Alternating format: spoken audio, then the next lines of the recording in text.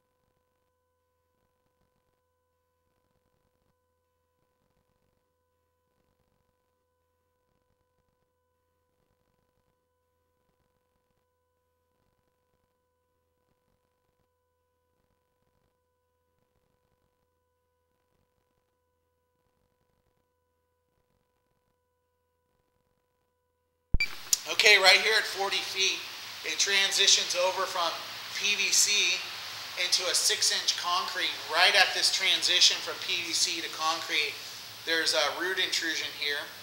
I'm going to continue on to the main lateral and evaluate the other joints to the main, and then we'll come back to this area if this is the only area with roots, and do locates and mark it and recommend a spot repair.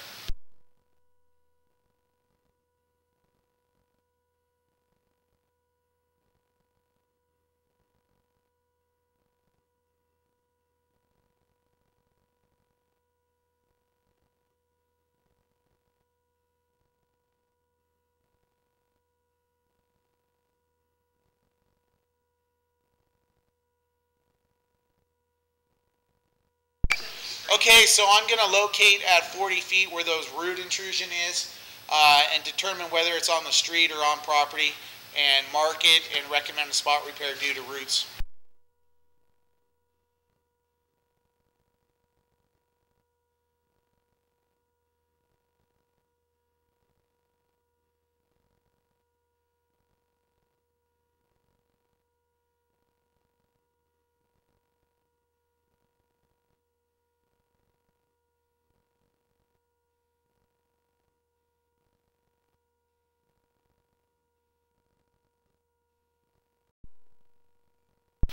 Okay, I discovered this is a party line with a neighbor at 127 Kingsgate Road.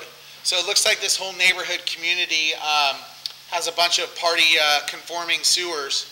And so this root intrusion is coming from a large tree, and it's actually, this area right here is 6.5 feet in depth, and it's in the neighbor's yard next to the driveway, not under the driveway. But up ahead here, we're at 46 feet where I thought the main was, That's an actual Y where the neighbor ties into the sewer. Right here, the Y, and then it continues to the main out in the street. So I'm just scoping out, making sure there's no other roots anywhere else in this line. There's the main, so it's free and clear, 66 feet or 60 feet to the main. So I'll note in there that this lateral is in front of 127. I'm just going to recommend a spot repair. Also notify the city of Lake Oswego and just make sure that there is an easement created and that it's okay to continue with the party sewer system.